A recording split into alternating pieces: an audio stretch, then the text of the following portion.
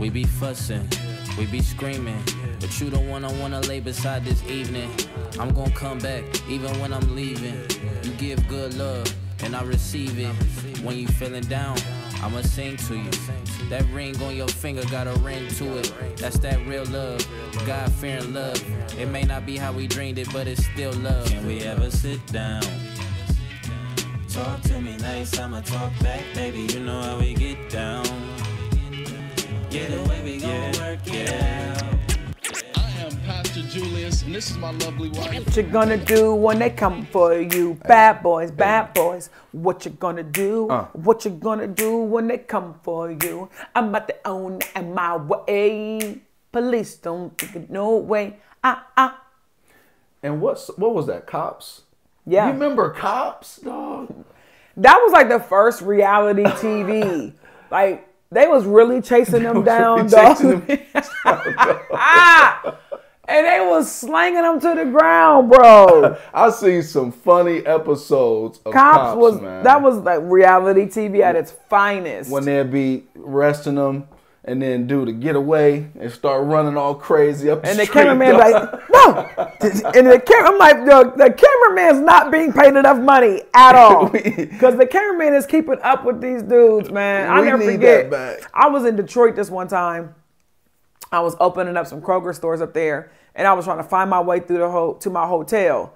And it was taking me through, Detroit, you got 8 Mile, you got some spots. 7 Mile, And it was taking me through some neighborhood, and I came to a stop sign, no lie, and I seen this man running. Whoa! I mean, he was gone.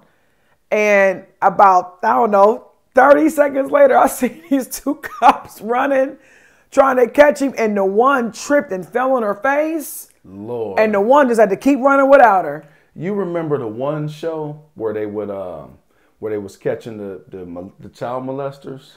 Oh, the Dateline? Dateline, bro. NBC. He used to come out like, "Hey, John."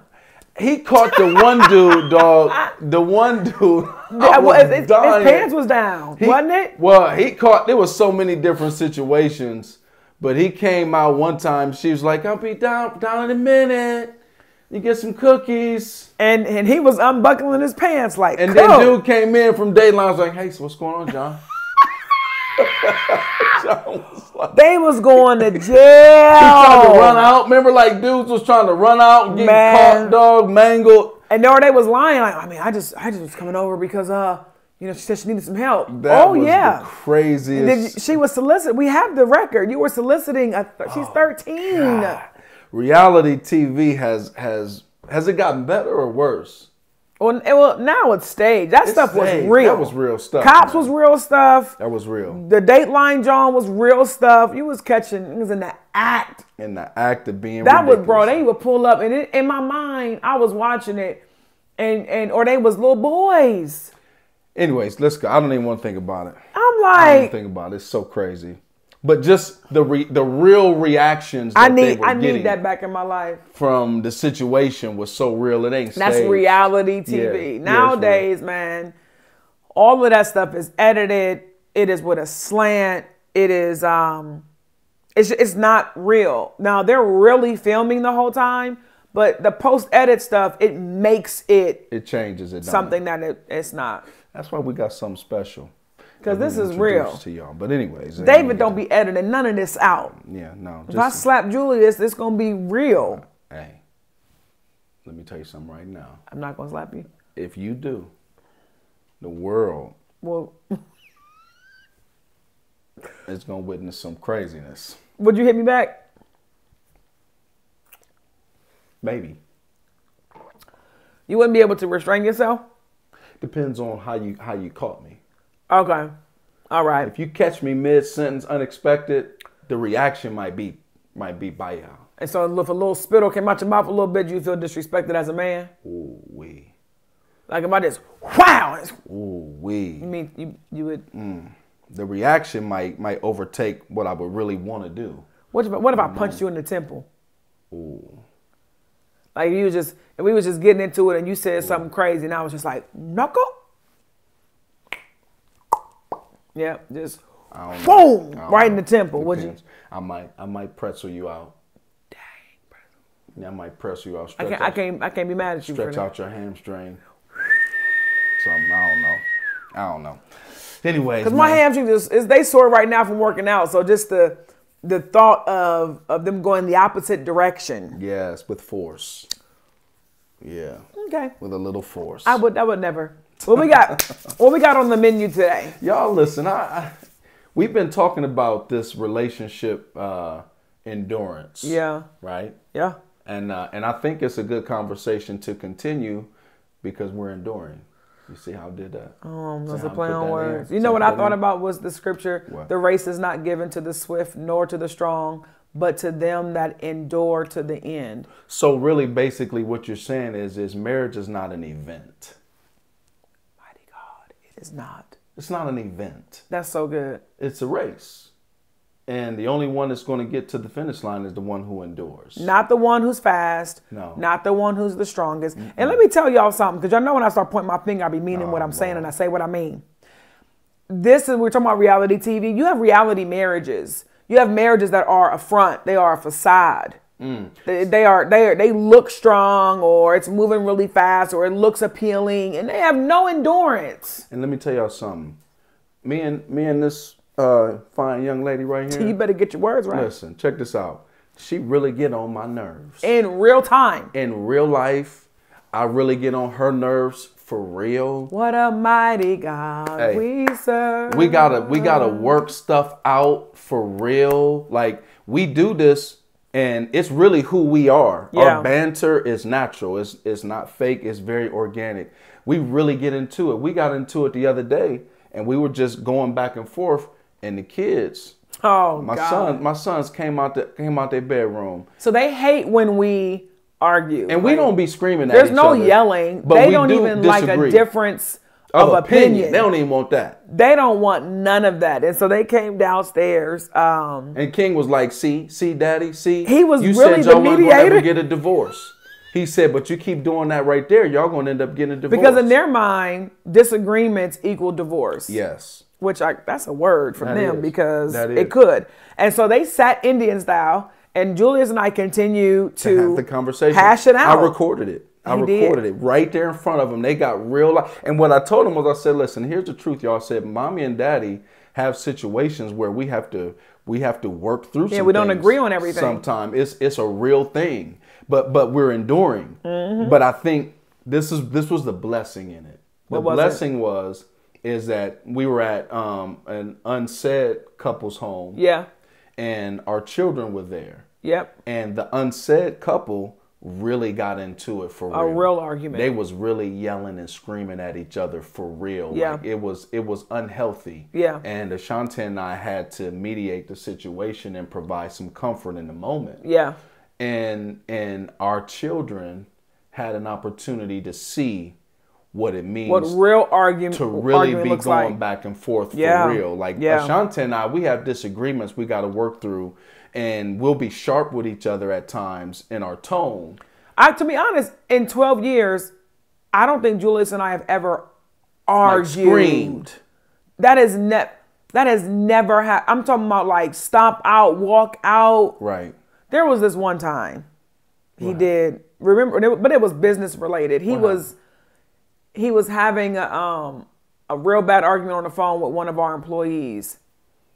And I know my husband very well. And it was getting to a level that was just, we couldn't afford for the individual he was yelling at, or they were yelling back and forth. We couldn't afford for this individual to say bunk it and walk away. And I knew that. And I am very preventative by nature.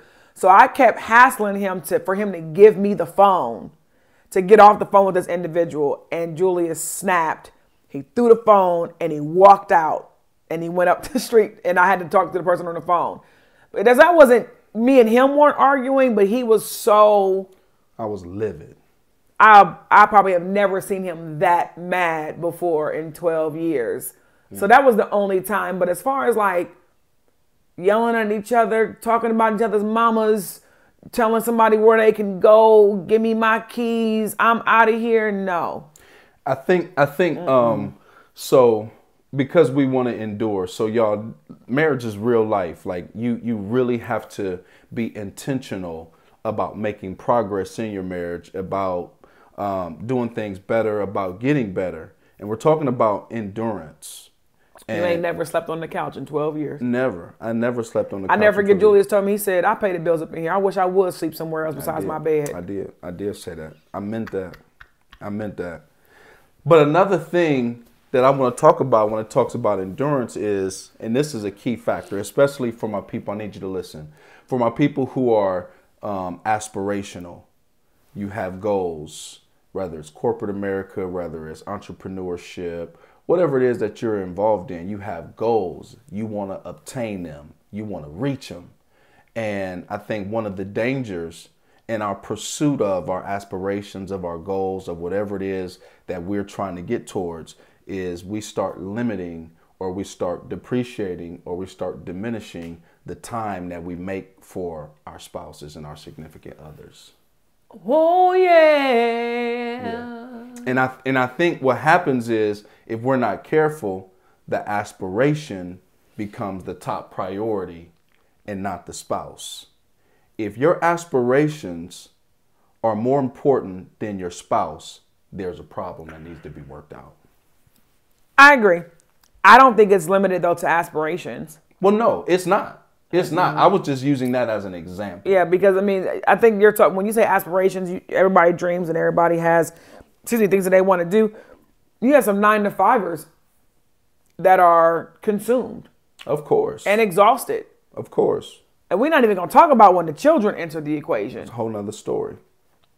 So this is about to be real good. Listen, you have to make time for your spouse and your significant other. Make time.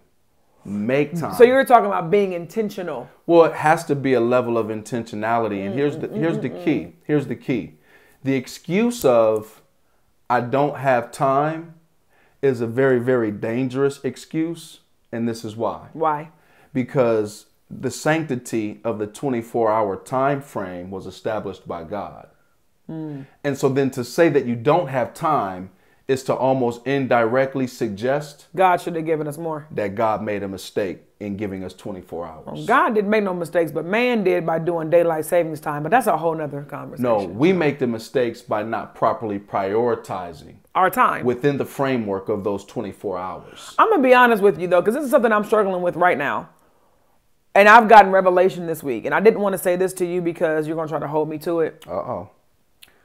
But I am not a morning person. I repeat, I do not like waking up when it is so dark, like 6, 5:30. I don't like it. But recently we started a new cleaning account. And for those who don't know, Julius and I have a cleaning business. And I had to wake up and be at the locale at 7 a.m. Y'all, I was so pissed off at him. I was just making stuff up just to be mad. Because I was mad because I didn't want to wake up. And so after like day 3, I realized that it was better for me to be up early. Now I'm saying this, I don't even know why I'm putting it on wax, because now it's out there forever. It's better for me to be up early. See, stuff like that just to steam me up.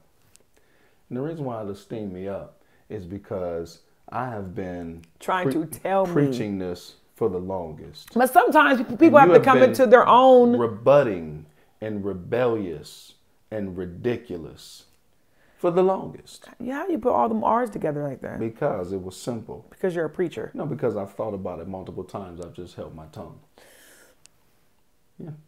Yeah. Well, I'll be. Yeah, I've just held my tongue. And so I think, though, in all seriousness, I think the proper prioritization of that 24-hour framework. Correct. And so because of that, y'all, we've had some extra time because I'm up early, I'm getting stuff done. And then the things that was lagging throughout the day that I was then getting mad at him for not doing, I'm doing that stuff because I'm already up, I'm already out, I'm already getting it done. So now when I come home, we have more time. I don't want to admit it, but I mean, I do have the time. You do have the time. You don't want to do it because it's uncomfortable. It's uncomfortable to wake up at 5:30 and 6 in the morning when your bed is warm. You don't want to. But in doing that, we had extra time this week. And I think, though, like when it comes to, your marriage, we're talking about some tools to help you endure. Yeah. One of those tools, tips, if you will, that will help you do that is that you make time for one another. And I think the key is make. So essentially, you're making time by doing something that you don't want to do. Yes, sir. In order to create time for us. And I think that's where a lot of relationships end up going south a little bit, is because there's almost like this hidden expectation that you're going to make a sacrifice in order for us to have time. And when I see that you're not doing that, when you're making the decision to not make that sacrifice in order for us to have time, that sends a message. It sends an unsaid message that a lot of the times people catch. And so because it was a signal that was unsaid, it becomes a frustration that's not expressed. And so, you understand? Am I making any sense? Mm-hmm. And so you're sending me an unsaid signal. Our time is not important. How am I drawing that conclusion? Because you're not doing the things that are necessary to carve out time for us. Okay, duly noted. And so then I'm frustrated. And so I'm not going to say nothing to you about it because you didn't, it was unsaid. So if we in this unsaid realm, let's be there then. Let me ask this question to you, because you're talking about being intentional with your time, because we're talking about endurance. Could you marry making time for your spouse also making their lives easier? Making time can be however time needs to be made. There's no set way to make time. So absolutely, time can be made. If the goal is for us to be together, then that means both of us We're talking about physically being together or just making time, spending time. So if the goal is for us to spend time, both of us are going to have to do some things in order for that to be a reality. So let me tell you what I believe what was happening with us. So I was refusing to wake up earlier to handle business. And so then what was happening is the things that in your mind, I'm not making time for what we need to do as a family unit. And now you don't want to spend time. Potentially. Like it's really that was what was happening. And so when I'm saying making your life easier, making your spouse's life easier, if you're not willing to sacrifice to make the time to do what needs to be done, whether it be to spend time with your spouse now has extra time or less stress. The byproduct of that is now we get to chill. I don't want to sit around and chill and there's all this stuff that ain't done. Correct. And I think you're right. I think you're right. And I think it's kind of like a give and take situation. Yeah. So there's some things that I need to do for you, and then there's some things that you need to do for me. Yes. And that's making time for us. And that looks different. Yeah. It looks like maybe me bringing the pile of clothes that's in our bedroom downstairs. Correct. I ain't like how you said that. I ain't like how you said it. You said that with some Correct. Right. Or it looks like doing the billing on time. Wait a second. I feel seen. I feel seen. But nonetheless, it means that because ultimately both of those things affect us. And I'm going to tell you, you taught me something a while ago. You said when people don't care about what you care about, it does something to the relationship. Absolutely. And so when you are not caring about the things that I care about, I am now offended. And now it affects our time. You don't care about the clothes piling up. You're not caring about the things that I care about my home, y'all. Like I do. I care about my home. I care about when it's clean. I care about all that stuff. It's priority for me. It's not priority for Julius because what he cares about is like vision casting and business, and he's an entrepreneurial mind. And so what happens is our crosshairs are always when we don't care about the other person's stuff. And then what it does is it inadvertently, is that a word? Inadvertently, yeah. Affects the time that we now spend with each other, because now we're spending time doing the things that each other didn't care about. Yeah, I think one of the things that it causes is when you're, how could I word this? I think sometimes you could be more focused on sameness than you are synergy. Wow. Yeah. And so the reality is that's actually excellent. Yeah. It just clicked for me. Yeah. You're more focused on sameness than you are synergy. Expound on that. So what I'm saying is you value us valuing the same thing. And that's not how it is. It's not how it should be. And I value synergy. And so what I realize about synergy is that we can't both be doing the same thing like that. Correct. In order for our family unit to have synergy, in order Correct. for it to work, in order for it to flow. You know what I'm saying? And so if I value synergy and you value sameness, then I think we could be in conflict with one another, because all you care about is us doing the same thing or liking the same thing. And then all I care about is things flowing smoothly. And so in my mind, you want me to be casting vision and to be thinking about business and to be thinking about future endeavors for our family. Because if I'm not doing that, and then I'm focused in on whether or not if the clothes got taken down to get washed, and I'm not saying that I shouldn't do that. That's not what I'm saying. But that can't be your. So basically, synergy is where an individual is putting their energy.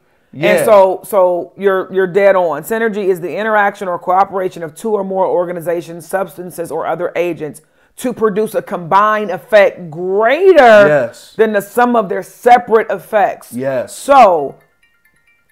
Are you kidding me right now? It happens. You know, we're podcasting. Anyway, I think what you're saying is dope. My energy and your energy have to be on two separate things for the greater good of a synergistic family life. Yes. What happens is, I'm telling you, as a woman, this is what happens. We be pissy because y'all don't do the dishes. We be pissy because y'all don't do the clothes. I'm mad at you for not being a doer in my element, when in reality, that's where my energy should be going. And I'm not saying this is a man-woman thing, or female role because thing. it could be the man. It could be. If that is where your energy is supposed to be, if you are a stay-at-home dad and that is where your energy is supposed to be, you cannot be upset with me because my energy is over here. Together, collectively, we should be bringing our energy together to synergize the unit. Yeah, because if I'm focused on, where I should be focused on, and you're focused on where you should be focused on, that is indirectly creating opportunities for us to spend time.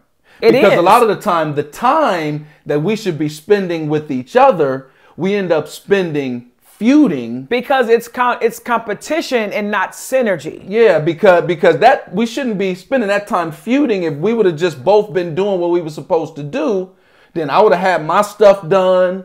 You'd have had your stuff done. And now we can come together and have quality time. Now we can come together and have quality time. But now when we come together, it's fighting all the time, because I'm legit comparing what you do compared to what I do and coming to the conclusion that it's not more important than what I got going on. Yeah. And then you're doing the same thing. Yeah. You ain't.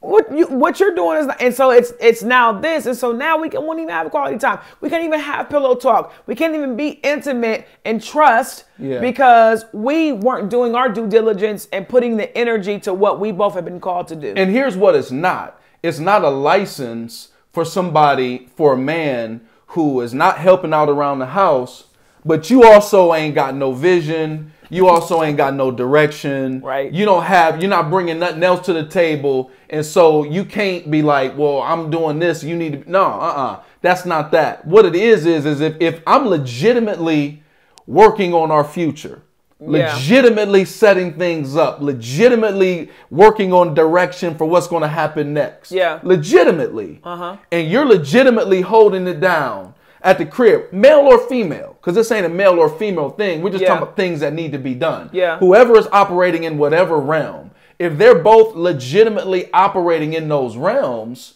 then I think that should be the realm that they operate in. And it don't mean that if a woman is more focused on the home, that she can't, be focused on some future things either. Or if the man is focused on future things, that he should never be washing the dishes or bringing the clothes down or running the vacuum cleaner. It's not saying that. It's saying you probably do have a more dominant way that you flow. It's the intentionality of the thing. It is legit. If you are a man that's out here grinding, hustling, you doing your thing, whatever, you're working a 9 to 5 or an entrepreneur, it's the intent of, I need to make time to spend with my wife. That's it. It's the intent of, let me make these dinner reservations because I haven't seen her in 5 or 6 days. For the woman, it's let me go ahead and do what I need to do so that I can go spend time with my husband. Let me make sure X, Y, and Z is done. Them little Negroes is in the bed at 9:30. Why? Because I'm intentionally wanting to spend time. This is what it says, and we're going to end here, y'all. Even when life gets chaotic and busy, spending time together can be a daily oasis of love. Ooh, an oasis. Take a break from the chaos and enjoy just being together for a while. Watch this each day, whether you go out or stay home. That's intentional. That's it. Right there. That's each it. day. Every day. Yeah, that's intentional. Y'all, every day, Yeah. be intentional with each other every day when it comes to time. Yeah. That does not mean be on your cell phone. That does not mean nothing else. That means you shut everything else out and you make sure, I don't care if it's 7 minutes, 10 minutes, 15 minutes, just be intentional on the time when it comes to your spouse. Absolutely. It'll make your marriage great again. It'll make it great again. Y'all listen. That's it for this episode.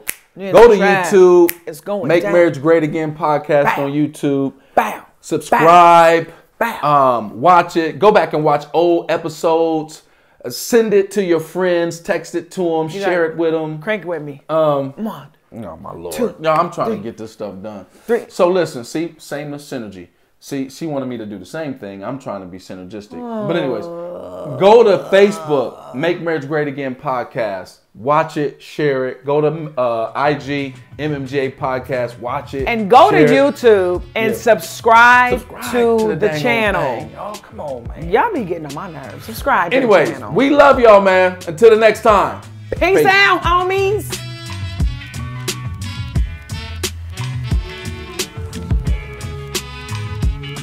What? Oh, I wasn't recording the whole time. It's like I'm playing. Gotcha, niggas.